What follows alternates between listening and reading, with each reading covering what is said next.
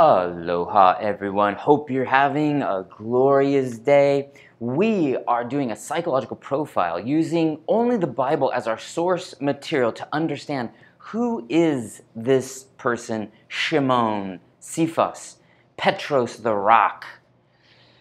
So Simon Peter was a devout Jew. He never ate anything impure or ritually unclean.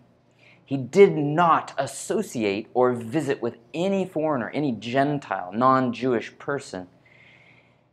And he did know about the messianic prophecy that would be fulfilled in Jesus. So he was religious. He looks good on the outside, but on the inside, spiritually unclean. And he knew this with his encounter with Jesus. When Jesus did a miracle, as we talked about in the last one, his response to this miracle was saying, I'm so unclean, you need to get away from me, Jesus. I'm full of sin and you shouldn't be near me. So he also takes on a leadership role. When Jesus goes missing, he goes in search to find Jesus. And when he does, he even admonishes him. He says, Jesus, everyone is looking for you. So he seems to be the apparent leader of the disciples to all the Jewish leaders when they roll into Jerusalem. And Peter emerges as a leader in Jerusalem even after Jesus is resurrected, died and is resurrected. And this is among 120 apostles. He shows his leadership in selecting Matthias to take Judas's place among the inner 12 disciples. Now, he struggles to discern his own will for political and social justice with God's will and God's timeline.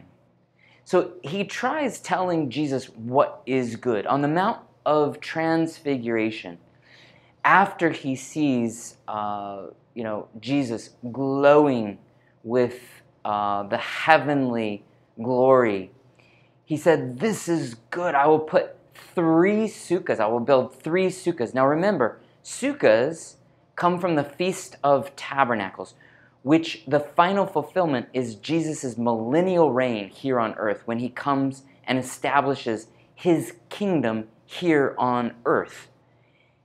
Now, Simon Peter was saying, the Feast of Tabernacles, the millennial reign, has come. I will build 3 sukkahs in celebration here.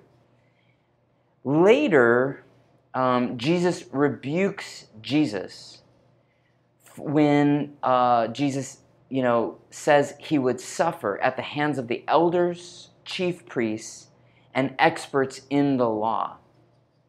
And he rebukes Simon Peter by saying he has set his mind on man's interest. In other words, Peter has his own ideas about overthrowing the Roman Empire or what the millennial kingdom looks like. And in fact, Jesus is rebuked as Satan. Now, another instance in the Garden of Gethsemane, Simon Peter could not stay awake. 3 times Jesus comes to him, and then he admonishes him. He says, Peter, your spirit is willing, but your flesh, it's weak. And he's asked to stay awake and pray so he doesn't enter into testing.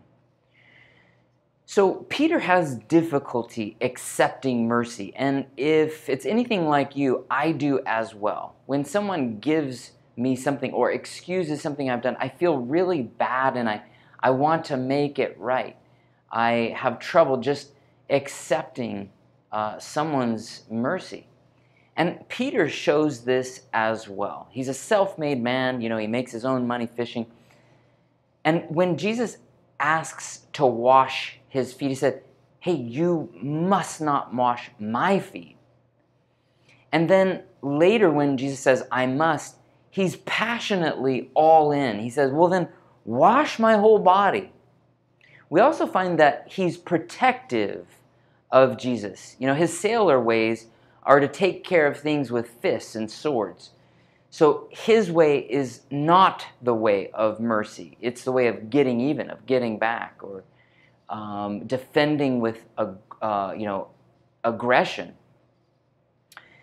So when Jesus explains to his disciples that he's going to be betrayed, Peter is vigilant. He says, "Who is it who will betray you? I will take care of him. You know how I will do this. I will take care of him my way."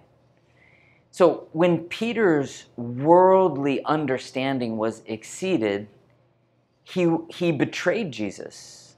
It's at this point that Jesus tells Peter, he actually predicts to Peter, hey, not all of you, Peter, is clean, and that's why I need to wash your feet, because you will betray me.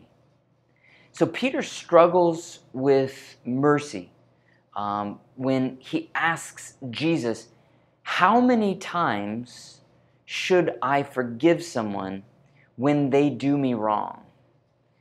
So this is Peter, saying, hey, how many times till I can punch this guy's lights out? How many times do I have to forgive him? So I hope you're enjoying this 5-part series on who is Simon Peter, and I will look forward to connecting up with you tomorrow.